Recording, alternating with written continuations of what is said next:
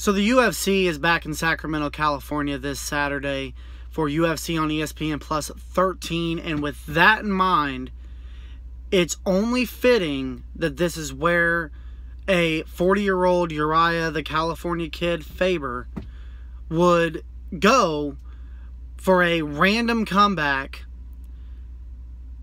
for one last trip into the cage.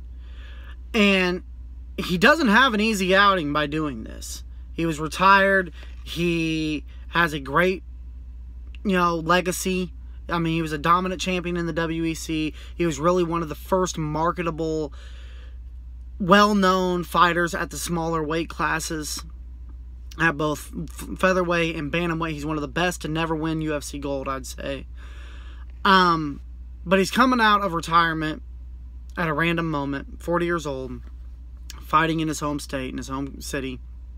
And he doesn't have an easy go about it. He's going against Ricky Simone, who's 3-0 in the UFC.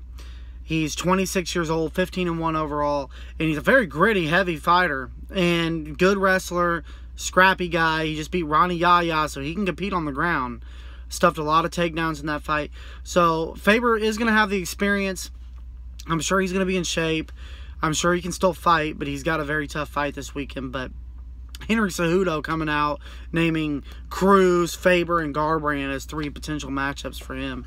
I think that's a little too much. I look at this as Faber hopefully maybe getting one more good performance in his hometown, in his home state, and walking away into the limelight of retirement and into the sunshine of retirement and enjoying his life.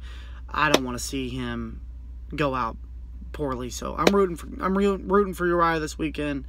But I hope this is it when he's done. I hope he can get through this and then hangs it up.